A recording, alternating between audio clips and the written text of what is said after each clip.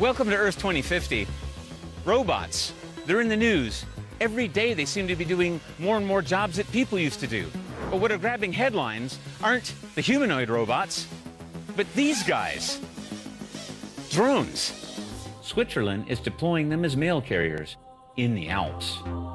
We've just tipped the iceberg when it comes to drones. We haven't even hit the iceberg yet. It's so big and it's going to be huge. By 2050, drones I believe, are going to be taking over a lot of different things. Between surveillance, rescuing people, I mean, you'll be able to drop devices and food and different medical kits in places that a helicopter or walking crew or an ambulance can't reach, between rubble of an earthquake or buildings where they're stuck up top. And it goes without saying, there's anything that you can give a human being a job to do, a drone might be able to do in some shape, way, or form.